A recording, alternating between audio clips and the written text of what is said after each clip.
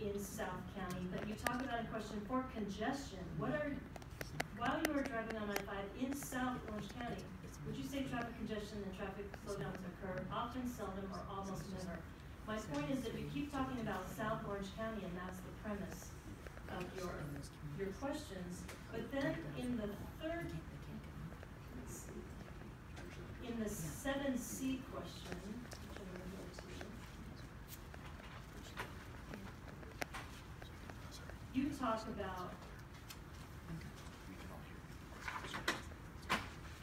the Beltway, and you say the advantage is it would connect the 241 to the 73 to job centers, but you said the disadvantage is that it would do nothing to relieve northbound and southbound traffic congestion on I-5 bottleneck near San Clemente, and it would require the use of eminent domain and take many homes.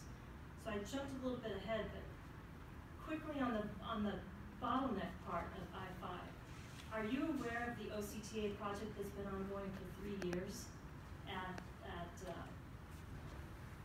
between Beach Cities and Pico to relieve just that same bottleneck? Well, we reference improvements in the do nothing option, and we make the argument specifically there that some people believe that the improvements that have been made, and I assume that's kind of what you're referencing here, would be sufficient. And therefore the best option, because we don't want to spend the money, we don't want to inconvenience San Clemente, the best option would be to do nothing. And you saw the results, comparatively speaking, of that do nothing option. So we did indirectly reference improvements in that part. Yes? Okay. So it's just interesting that bottleneck, you're telling people in this that it will do nothing to help the bottleneck, when in fact we have a construction project underway to help with that bottleneck. So San Clemente feels that questioning is ambiguous and is misleading the whole. One of the things that I mentioned, the reason I brought up the fact that you start out in South Orange County so often, you then go to a question where you say the county population growth is going to grow by 400,000 in the county. And you bring up Rancho Mission Viejo building 14,000 homes in the same sentence. Isn't that true that misleads people if you're talking to them about South Orange County, that South Orange County is going to grow by 400,000 people? No, we didn't say that. That's what the we said the county is going to grow by 400,000. But it's and misleading. in Rancho, in that growth area, there's going to be 14,000 homes. All of those we believe to be reasonably correct. But yes, and I think in defense of that question, we can say that obviously growth anywhere in Orange County, in the north and the east, and anywhere connected to toll roads is going to have some amount of effect on traffic on the 5 going to San Diego, and result in some congestion, unless that do nothing option of we have done enough to solve those problems into the future, unless that's true and we specifically tested that variable. Well, I wanted to let you know, and the public know, that San Clemente, we thought that question was misleading by talking about South Orange County exclusively and then throwing in there that the county is going to grow by 400,000. It leads people on taking the poll to believe we're going to have 400,000 more people.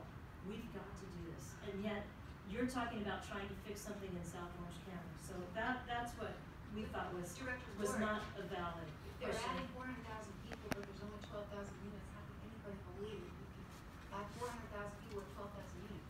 I agree, but this is getting people cold calling on the phone, like you said before, and they're not thinking like that. They're trying to figure out what a throughpass is and things like that. So my last question, and it goes to support of the throughpass, and it's 10A.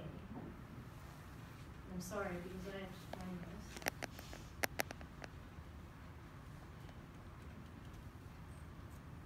It says, many in favor of the throughpass say that because of the toll road travels down the median of I-5, it will reduce traffic congestion on I-5 without adding any new traffic to I-5 or to San Clemente surface streets. Furthermore, it will do so with minimal intrusion on the environment or the city of San Clemente.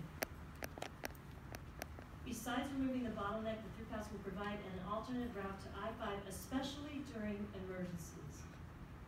Now, knowing what you know, that the throughpass has no on and off ramps, no exits, no on-ramps, how does that throughpass provide emergency relief? How is the city of San Clemente going to get on that to go to a hospital? Well, if there was an emergency, we're referencing that, then my understanding is that toll roads can then be used for emergency travel. So if somebody, if it needs to be used, it can be used for some portions of the county. And it certainly allows for traffic on 5 to leave I-5 going north to pick up a toll road at some point north of San Clemente and go to the northeast. So it would have some use in an emergency. I would say that no one in San Clemente is going to be able to get on it to go to the northeast.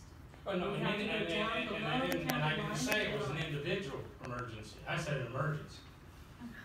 So it Well, would benefit even maybe if the toll road some would of the be people in here, but available not to us in someone an emergency if there wasn't, say, a fire on it where we couldn't get on it.